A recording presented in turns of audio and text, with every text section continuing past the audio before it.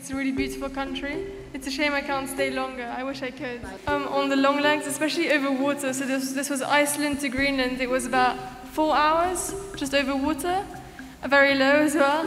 And then you get quite lonely because there's no radio contact, there's nothing, there's nobody there. It's just you and the plane.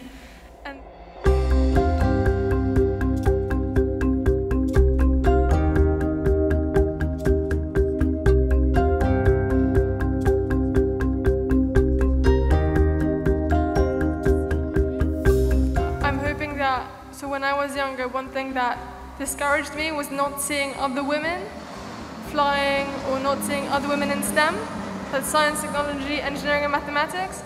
So I'm hoping by what I can do is kind of, answering their questions and, being there and having them see me fly, they can think, oh look, there's a girl flying, I can do that too.